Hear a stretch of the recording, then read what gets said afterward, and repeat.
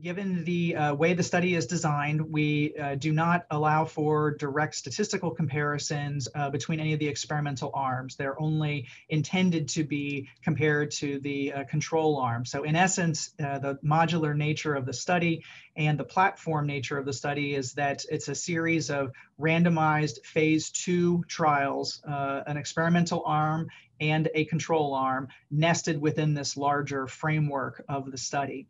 And this does give us, though, some opportunity to do back of the envelope calculations and kind of look at how different arms performed.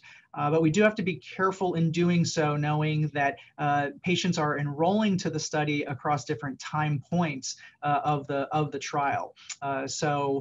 If you look at one of the first experimental arms in the study that read out at the ASCO annual meeting in 2019, that was an arm that incorporated veliparib as a PARP inhibitor as a potential mechanism of overcoming radiation resistance.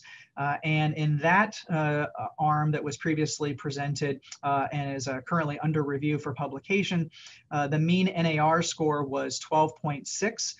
For the control arm and 13.7 for the veliparib arm. So no difference in the NAR score, similar to what we saw with pembrolizumab. The NAR scores do look a little different between those two, but you have to take into consideration that the NAR score in the pembro arm, the NAR score in the veliparib arm, you can't really compare them head to head because the control arm groups were also different across them. I think the one takeaway that we can make from this is that we're now amassing a larger data set that gives us more confidence in what we should be expecting out of total neoadjuvant therapy for patients with rectal cancer. We have a mean NAR score with veliparib of 12.6. We have a mean NAR score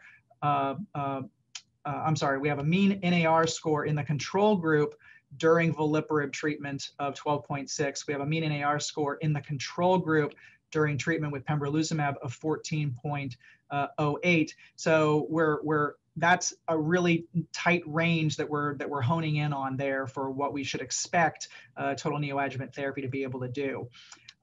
So we're continuing to analyze this data, and we're continuing to not try to draw too many comparisons across the experimental arms, especially since they're completely different agents in different classes.